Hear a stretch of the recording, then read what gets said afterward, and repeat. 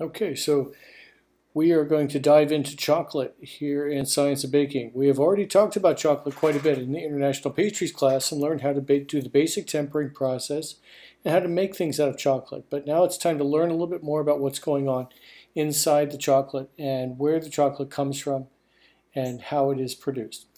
So these are the words and concepts that are in the chapter in the textbook. And you will see a lot of these are very familiar terms that we've already talked about quite a bit in the International Pastries class, so I won't bother you with some of them, but you will see that there are three words here that we use for chocolate, the types of cocoa beans that are out there, and you'll see the word Forastero, Criollo, and Trinitario, and these are the three different grades of beans that are used for blending to make most chocolate that we know of today. Now, there are different parts of chocolate. Chocolate is made up of cocoa butter. It's also made up of cocoa solids, and it's usually then made of sugar as well. You can buy an unsweetened chocolate, like a what they call baker's chocolate, but most edible chocolate today is sweetened. There are cocoa products, chocolate products. These are different things made with chocolate, and we'll talk about a little bit more about those and try to differentiate what they are. We'll talk a little bit about the process of making chocolate. You'll see the words conching. Conching is part of the process. There's also another series of processes that chocolate goes through in the factory. Chocolate is very hard to make by the way it is. It's very hard to make by yourself. It's really best just to buy it already made. But there are people out there who are getting raw beans. They are fermenting them, they are roasting them, and they are making chocolate from bean to bar, as they call it. So let's move on here. We'll talk a little bit more about some of the details of chocolate.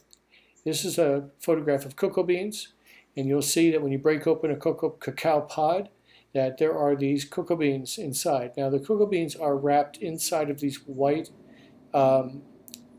sort of a white little envelope, and inside each envelope is a cocoa bean. These are usually hollowed out first in the jungle, and then they are placed on banana leaves. They're put in a pile and covered with banana leaves and allowed to ferment for about 3 to 4 weeks.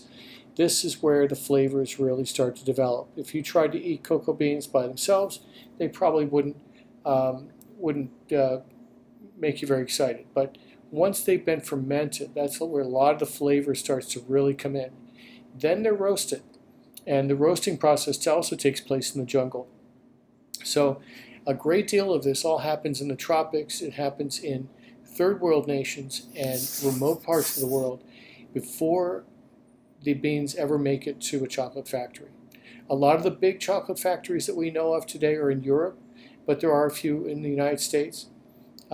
There's also a chocolate industry in Japan, Singapore, but you'll see that the beans do not come from those places. Forastero beans, they're about 90% of most all cocoa beans are Forastero. They're basic beans, basic bulk beans. They have a strong bitter taste. They're dark in color. What's really popular about them is that they're easy to grow and they can handle a lot of varied temperatures and climate. So that makes them easy to grow. They make also a really good blending bean. Then there's Criollo. Now Criollo, these are the top of the crop. These are less than 2% of the crop. They're very expensive. They're considered fine, flavor, or noble beans.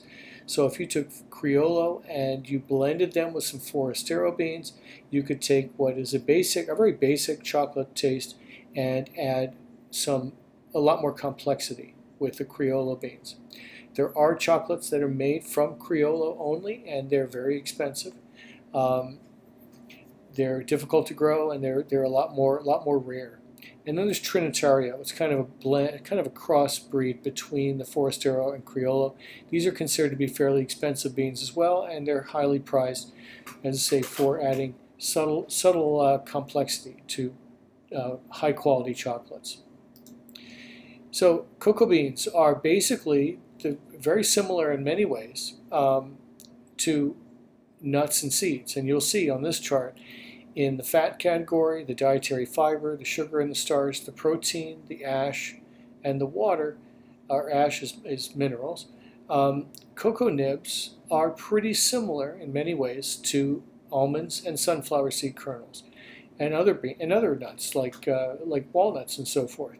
You'll notice though that the nuts have more protein in them, but other than the protein, they're pretty much very similar to nuts in their nutritional value. So the basic cocoa beans are about 50 to 55% cocoa butter. Then there are cocoa solids, non-fat. Basically, these are everything else that is solid in the cocoa bean, which is proteins, carbohydrates, starches, dietary fiber, small amounts of acid, color and flavor, vitamins and minerals. There's also a little bit of caffeine and theobromine. These are stimulants that are in the chocolate. But basically, about half to a little bit more than half is fat. It's basically cocoa butter. So what we do when we make chocolate is we oftentimes then extract that cocoa butter out and separate it from the fats or non-fat solids. And when we do that, then we can control how the chocolate is put back together in the factory. Now, from all of this, we can create different products. So cocoa products that are unsweetened are like cocoa nibs. They're often used as a garnish or as a texture element.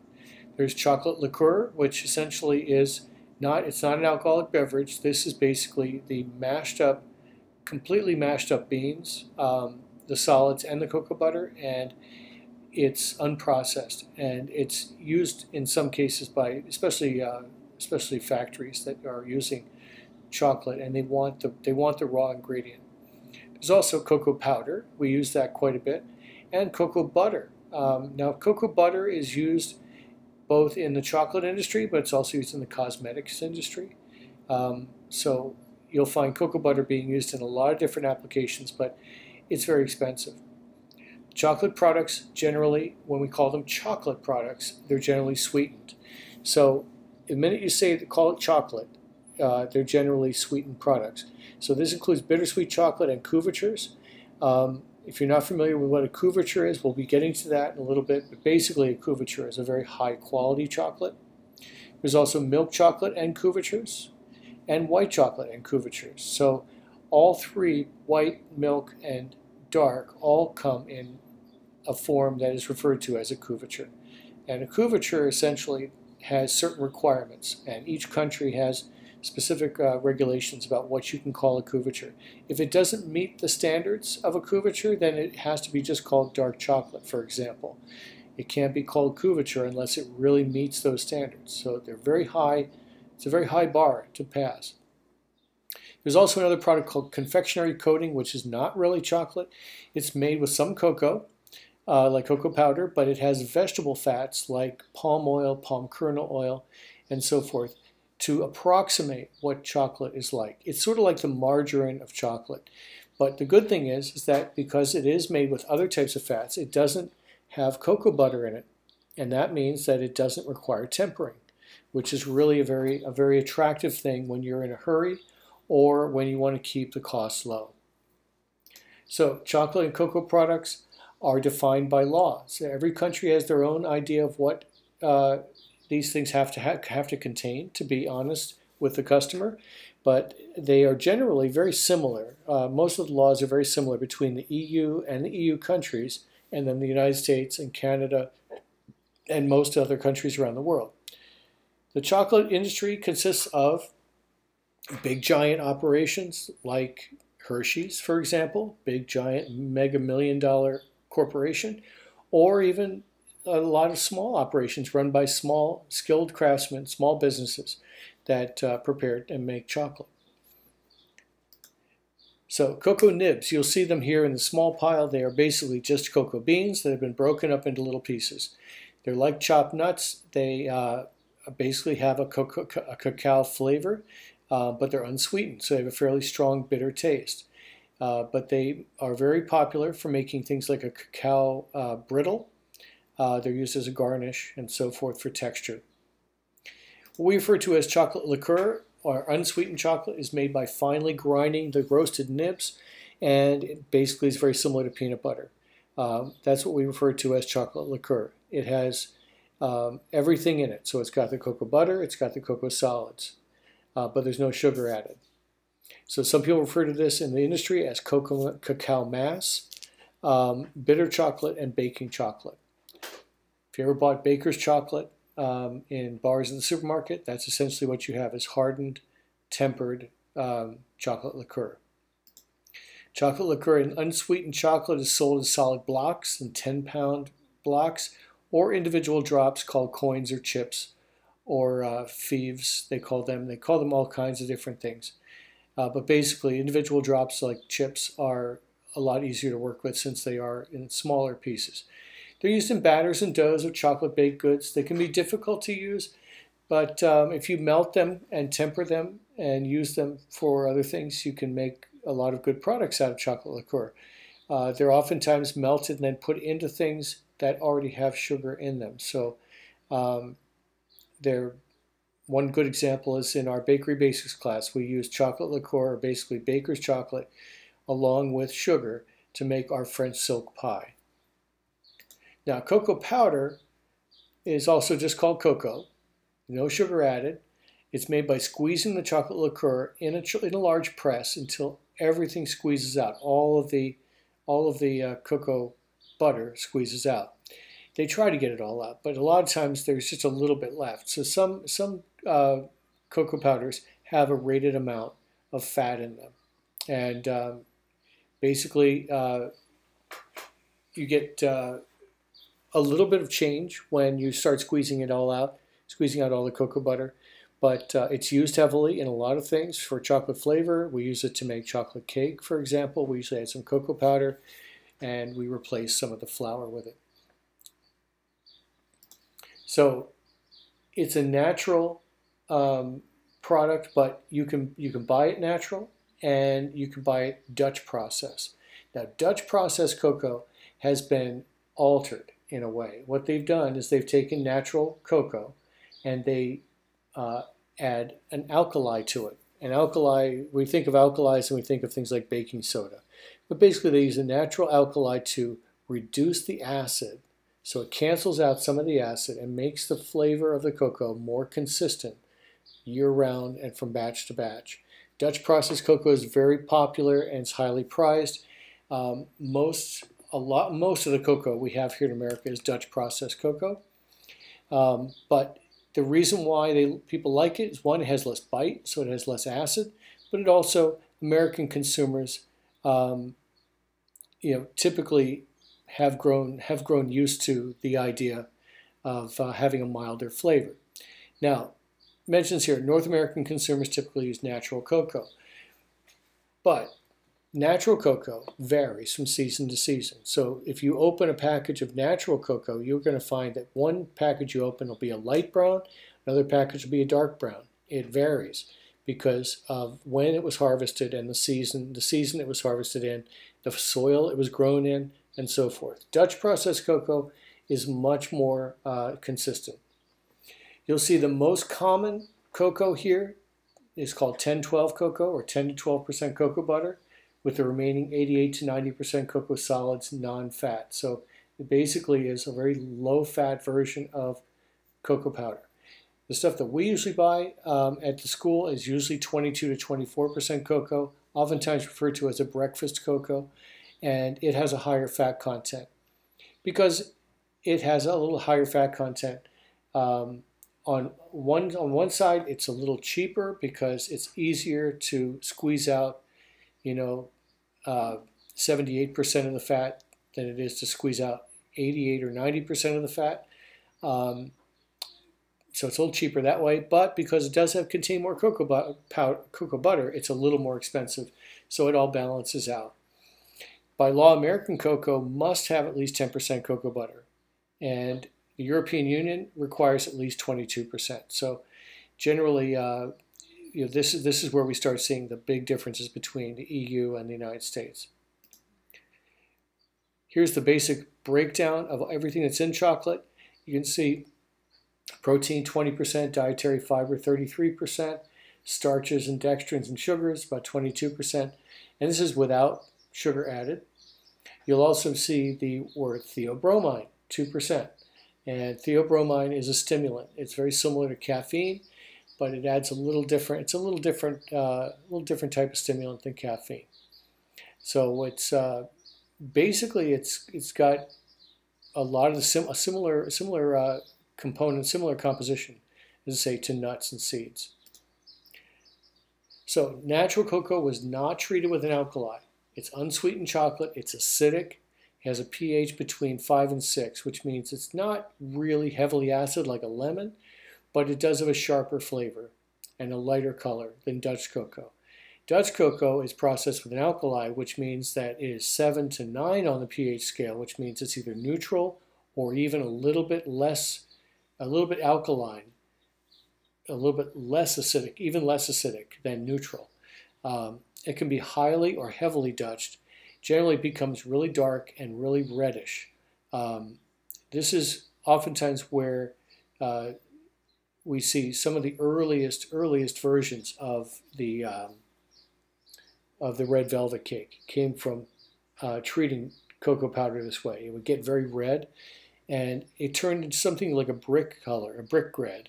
And today, that kind of cake, the red velvet, is oftentimes just chocolate cake that has a lot of red food coloring in it.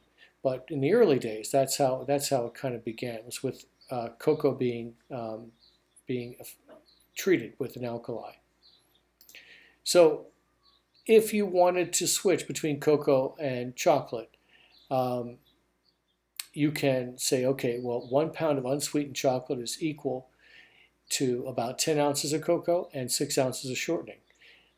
The idea there is that you're replacing the cocoa butter with another type of fat.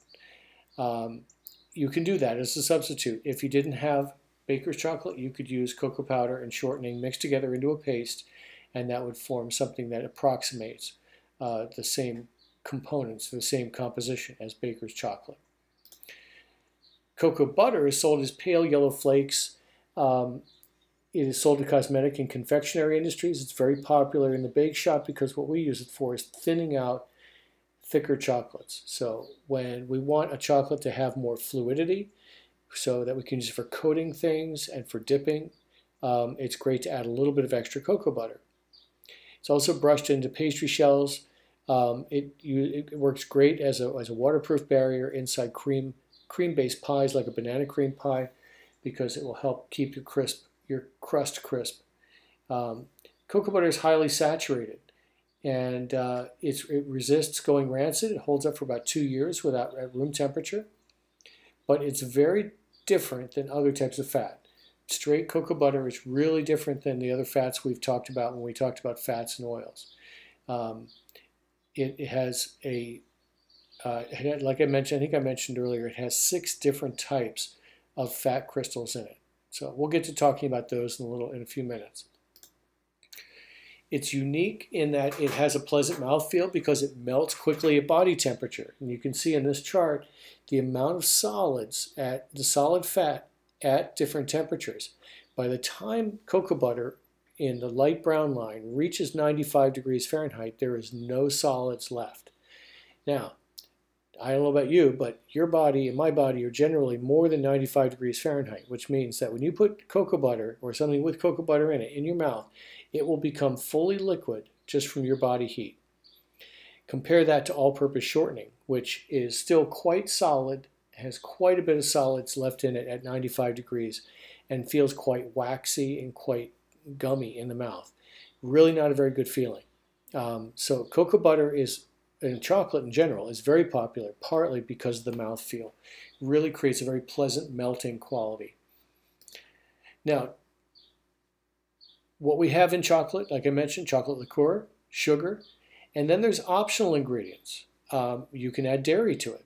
Usually the dairy that's added is not liquid dairy, but it's usually milk powder that's added to the cocoa and then added to the cocoa butter to make milk chocolate. You can also add just dairy and no cocoa solids, and you can get white chocolate. Butter is oftentimes added to things, but if you want a softer result that doesn't get quite as firm and quite as hard, butter can make a finished chocolate a little bit softer. Vanillin in other flavorings. Now, vanillin is an artificial vanilla flavor. It comes from oak trees, from the bark of the oak tree. You can also use real vanilla, but there's also a lot of other flavorings that can be added to chocolate. Lecithin, a small amount, a very, very trace amount of soy lecithin is oftentimes added to make sure that the cocoa butter stays stable. You'll see chocolate bars with nuts in them. Nuts are used quite a bit. It's a very traditional additive. And then additional cocoa butter. Additional cocoa butter is used to help, as they make the chocolate more fluid. And it helps to make it melt nicer too. So what you end up with is something that feels even better in the mouth. Now let's get back to chocolate products. U.S. standards for chocolate. You'll see if we call it bittersweet or semi-sweet. Now remember, the words are used pretty interchangeably here, but bittersweet and semi-sweet are basically the same thing. In America, we have to have at least 35% chocolate liqueur, and dairy solids cannot be more than 12%. So, what does that mean? Well, that's just the regulations from the U.S. government. If it's milk chocolate, it has to have a minimum of 10% chocolate liqueur, and it has to have at least 12% milk. So if you're going to call it milk chocolate, there has to be milk in it. And with white chocolate, you don't have to have any chocolate liqueur. All you have to have is cocoa butter and 14% minimum milk. In order for white chocolate to be called that, you would have to have at least 20% minimum cocoa butter. You have to have some milk fat, 3.5%, 5% maximum whey, and 55% maximum sugar. So there's pretty strict regulations. You'll see that in Canada, it's a little simpler, but their bittersweet or semi-sweet chocolate, pretty much the same as the United States, except that they require even less milk to be in it, 5% maximum, and cocoa butter minimum. They add the cocoa butter minimum, so they say it has to have at least 18% cocoa butter just to be called bittersweet or dark or semi-sweet chocolate. And then cocoa solids have to be at least 14%. Now, we haven't gotten to couverture yet. These aren't couvertures. We're just talking about chocolate products. So when we make chocolate products, we're refining them by grinding them finely and by conching. Conching involves the gentle heating, mixing, and kneading of the cocoa liqueur. It helps to make it smoother. It makes the particles smaller. Then it is tempered, carefully melted, and cooled in order to encourage the crystallization of the cocoa butter so that it crystallizes in a very specific way. What that does is it gives you really good appearance. You get great shine, you get great melting quality, it'll melt correctly in the mouth, and when it's allowed to harden, it will harden fully at room temperature. Now, we use these chocolate products typically for creams, mousses, ganaches, and so forth because they're not as expensive. We don't have to go as far with it when we make regular old chocolate products. We can call it chocolate, but if it's going to be called a couverture, we have to go much further, and it's much more expensive. A good example of a basic chocolate product is Hershey's chocolate. It's a good chocolate, it's a reasonable chocolate, and it's reasonably priced. So refining is of no benefit to baked goods. It just adds cost.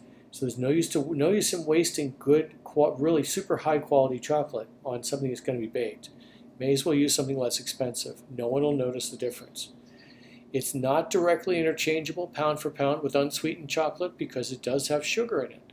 So what we have to do is if we have a recipe that calls for unsweetened chocolate and we're going to use a chocolate product, that means it has sugar in it, we have to back off on sugar somewhere else in the recipe because the chocolate products have sugar in them. So they're often labeled with a % cacao solids or the cocoa solids. But there are a lot that are not. And the reason why is because they don't have to by law. They don't have to list, Hershey's doesn't have to list how much it has in the way of total cacao content in their chocolate. They do it on a few of their products, but it's not required. It is required by law in European Union, and it represents the combining of the total ingredients in from the cocoa bean. So that means that if you say that a chocolate has 60% cacao content, that includes the cocoa liqueur, the ground cocoa nib, cocoa powder, and cocoa butter. So anything from the tree, originally from the tree, is what is included in that percentage. Here's a good example. This chocolate's from San Francisco. It's called Guittard. It's 38% cacao content. That means that 38% of what's in there, whether it be the cocoa solids, whether it be the cocoa butter, come from the cacao tree. The rest is sugar, dairy, and other ingredients. So you can generally have a couverture quality milk chocolate these days, but traditionally you would have much higher, even higher standards for couverture than what we see here. This is a very high quality milk chocolate.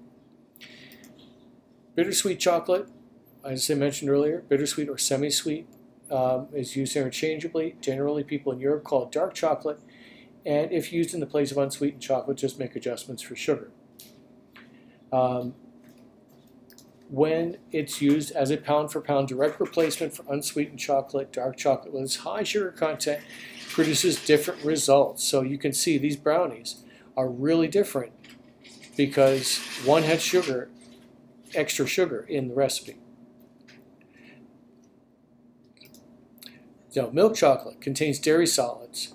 It also contains more sugar. And overall, compared to dark chocolate, it's lower in cocoa solids, higher in sugar.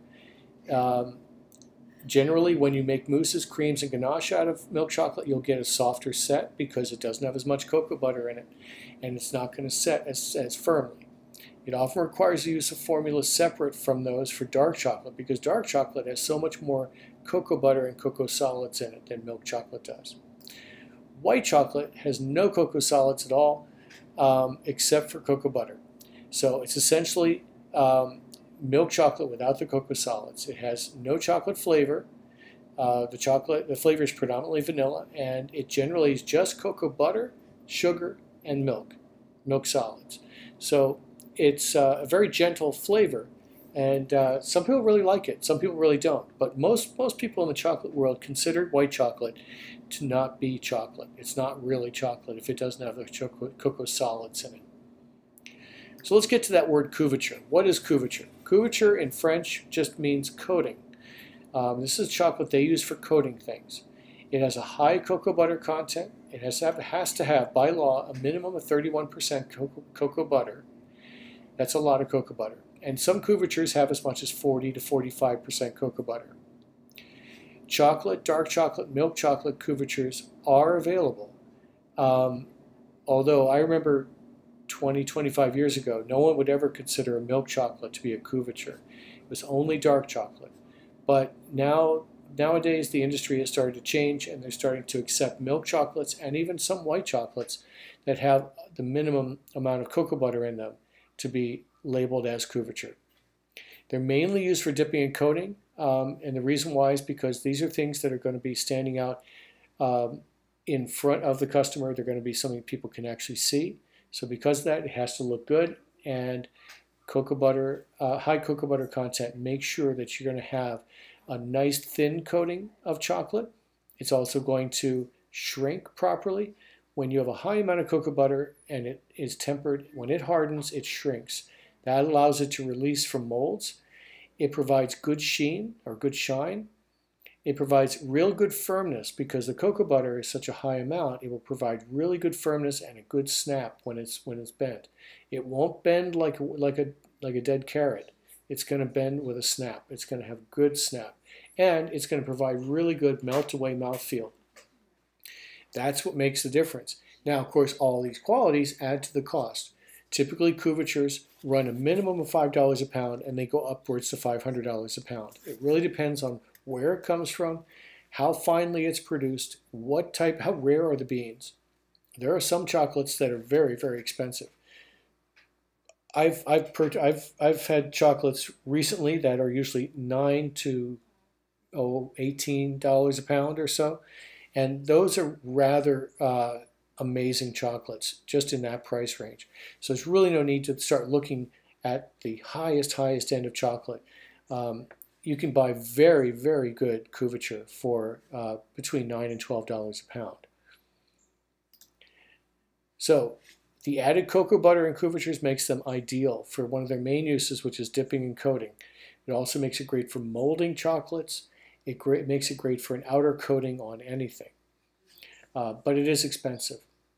Then there's confectionery coating. We talked about this earlier. It's called glaze. A lot of times we'll refer to it just as glaze, but some people refer to it as summer chocolate. They refer to it as pâté glacé, non-tempering chocolate, or compound coating. There's a lot of different, people use different terms for it. But using the name chocolate coating is not legally correct because it isn't really chocolate. It's not. So that's why we refer to it as glaze. It, instead of containing cocoa butter, it contains processed vegetable fats, such as partially hydrogenated soybean oil, palm kernel oil, coconut oil, and these harden at room temperature without having to be tempered. That makes the big difference. So, like I say, it is to couverture what margarine is to butter. It's less expensive, super easy to use. It's really great when you have employees who are less experienced with chocolate and don't know how to temper.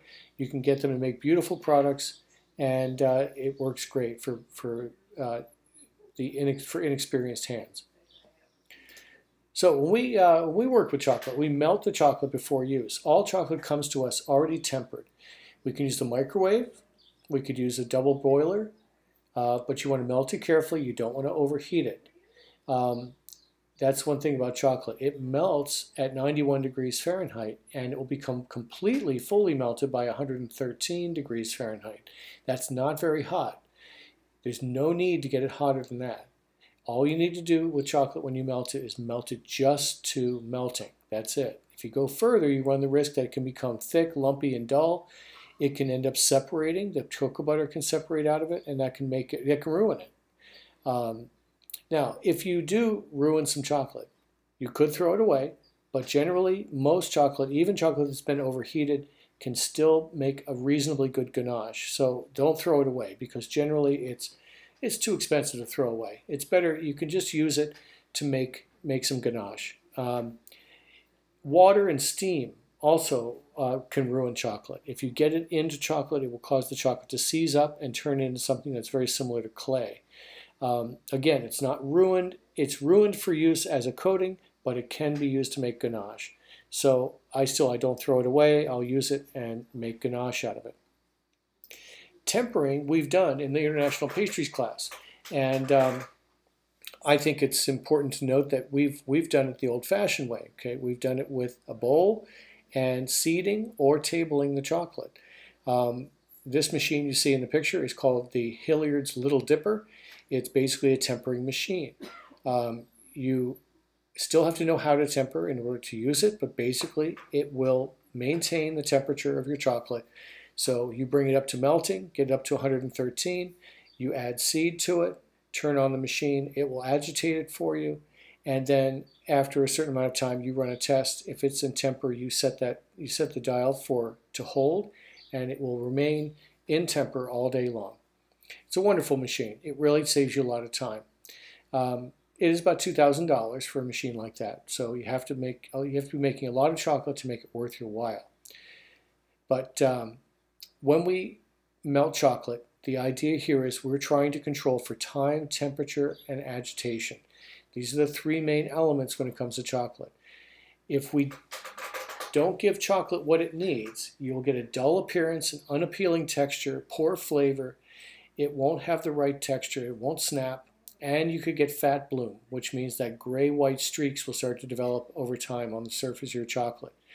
Several methods are available for tempering chocolate. We've tried a few of them. We've tried seeding, we've tried tabling, which essentially is seeding by cooling the chocolate on a surface. But the idea there is to get, when we cool it down rapidly, the idea there is that we're trying to get the stable crystals of fat to form in the cocoa butter, and these are called Form 5 crystals. Let's take a look at an illustration of it. Cocoa butter is a polymorphic fat, which means it has several different types of fat in it. It has 6 main types, there's 6 main types. We use 5 primarily, but you'll see in the illustrations here that the 3 main crystal types and their names are listed below. But basically you can form them into you can group them into two basic groups, alpha crystals and beta crystals. We want beta crystals and we want form 5 beta crystals. In order to get those, form 5 crystals, you'll see by, they're in the purple here, they're listed as having a melting point, MP melting point of 92.8 degrees Fahrenheit. If you drop the temperature of chocolate rapidly, the first crystals that are going to form are form 5. So if you do it rapidly enough, you'll get enough form 5 formed in order to get them to dominate your chocolate. Now, we can see in the upper illustration here what melted chocolate looks like. We just say these little lines represent melted chocolate. So it's formless. It has no crystals in it. So moving over here, we'll see when chocolate cools on its own, if you don't temper it, then you will get a mixture of different types of crystals. All the crystals will be there, and the crystals don't pack in nice and hard and dense as they would if they were form 5 beta crystals. So the chocolate will be soft, dull, it won't snap when it's broken, and it won't shrink, which means it won't be able to be removed from molds. So it gets stuck in your molds. The crystals are unstable.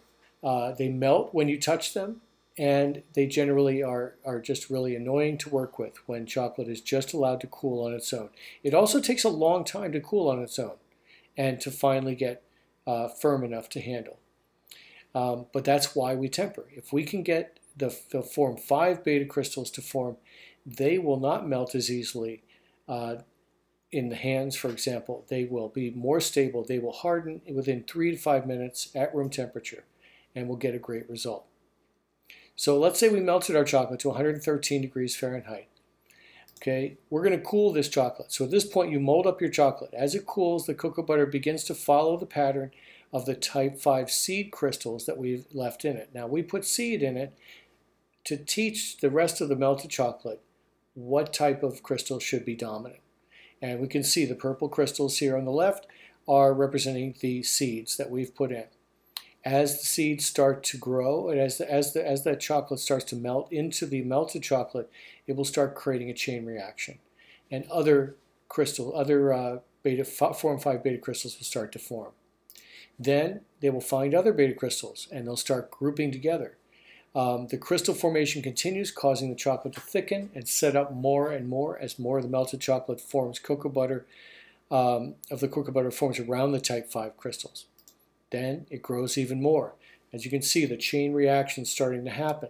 And once you generally get down to, you start getting down into the middle 80s, around 88 down to 84 degrees, we're seeing a lot more of these crystals starting to aggregate and form. And they are dominating all the chocolate. They're dominating all the other types of crystals that may want to form. But these are grouping together so quickly that the others don't have time to do it.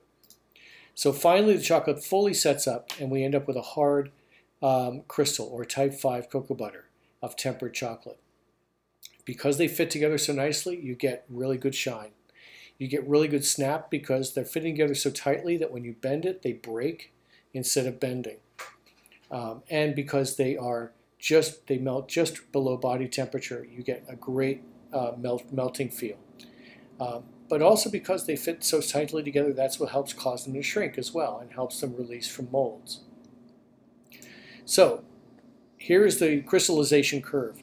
If we melt chocolate until all the crystals dissolve, let's say we take it up to, for dark chocolate, let's say I say like 113, but they're saying 118 here. Then you drop that temperature rapidly down to 81 degrees Fahrenheit. When you do that, that's what's going to cause the type 5 beta crystals to start forming rapidly. You're agitating while you're cooling. Remember, we need time, temperature, and agitation. So we're going to give it the time to crystallize, but we're also going to agitate it, and we're also going to change its temperature rapidly. Then after it gets down to about 80, I'd say 81 to 84 degrees, you're going to see a noticeable thickening of the chocolate. And what that is your type 5 beta crystals forming quickly. So then once you get down to that point, you can then bring your temperature back up. And they're showing here for dark chocolate 89 degrees. 89 degrees is a good working temperature. It's fluid, but the crystals, the 4 and 5 crystals, have not reached their melting point yet, so they're still dominating at that temperature. If you're working with chocolate and you overheat it after working with it, and you had it tempered, but now you've overheated it and you get it above 91.4 degrees, it will start melting the type 5 beta crystals, and you'll have to retemper and start over. So just to go back here a little bit on cocoa then, what does cocoa do? It provides color, so from light tan to a black color, provides distinct flavor. That's obviously a really good thing, but it does contain acid as well, so cocoa powder, for example, and or chocolate will react with baking soda, so because it has enough acid in it, it can help with leavening. It's a really popular for that quality. When you make a chocolate cake, you oftentimes using baking soda instead of baking powder because of the natural acids that occur in the chocolate or cocoa. So they absorb liquids. When you have cocoa solids, or cocoa powder in this case, it is a drying agent, so it will cause it will absorb liquid. And because of proteins and carbohydrates that are in it, it will absorb quite a bit more liquid than most flours. It provides structure in that it has starch in it, and that structure of starch that's in the protein that's in the cocoa solids will help provide structure. The cocoa butter has about half the tenderizing power of shortening, but it hardens quite well when it's brought back to room temperature, so it can also help with structure. It provides a pleasing mouthfeel because even when it's mixed into things, it melts in the mouth. When there's cocoa butter around, it melts in the mouth very nicely. It has nutritional value. Cocoa beans are a real food. The only thing about it is we have to store it carefully because, one, it's expensive. So well wrapped and stored in covered containers. Keep away from any sort of pests, rodents, insects. Prevent moisture pickup. Remember that there's sugar in it, so it can grab onto moisture in the atmosphere and can cause sugar bloom, where sugar crystals start forming on the outside of the chocolate. Once you get sugar bloom, the chocolate's ruined. You have to just chop it up and use it for ganache. Keep it away from strong odors. It can easily absorb those odors. And to prevent fat bloom, keep the temperature real stable. It should be cool, dry environment. White and milk chocolates have the shortest shelf life, and that's partly because of all the dairy that's in them. It can actually undergo Maillard browning at room temperature. Milk fats undergo oxidative rancidity, which means it goes rancid. And typically, if you buy milk or white chocolate, don't buy more than you would use up in 6 months to a year. Buy what you need now, use it up, and buy fresh. It will go, if you buy too much of it, it'll sit around on the shelf, and before you know it, it will start to go bad, and you'll waste all that money. And the dark chocolate has a much longer shelf life. Dark chocolate holds up for about 2 years at room temperature with no refrigeration. Sugar bloom, as I mentioned, is where chocolate picks up moisture. This is why we never put chocolate in the refrigerator. We don't store it in the refrigerator because it'll pick up the humidity, and then it'll form crystals of sugar on the outside, creating a grittiness that you cannot get rid of unless you melt it completely and add liquid, which means making ganache out of it. So when you pull chocolate out of a cool environment, keep it wrapped until it comes to room temperature because it will start to sweat. Just like here in the summertime and in Iowa, we have enough humidity where anything pulled out of a cool environment will start to sweat. Cocoa powder. It's hygroscopic like sugar, so during storage it can clump and develop off flavors and eventually even mold. So again, buy what you're going to use in the near future, but don't buy more than you need, or don't have to, so you don't have to store it for a long period of time. If it is properly stored, it can last for a long, long time, but you run the risk of having it go bad, something happening to it, and you can end up throwing it away. All right, so what are we going to do in the lab today? We're going to be going in the lab. We're reviewing how to temper chocolate. I want you to temper 8 ounces of chocolate and I want to make sure that each of you has a good test to confirm that it's tempered. You'll be preparing 2 batches of chocolate ganache with it. Actually, you're going to be producing 1 batch of chocolate ganache with it.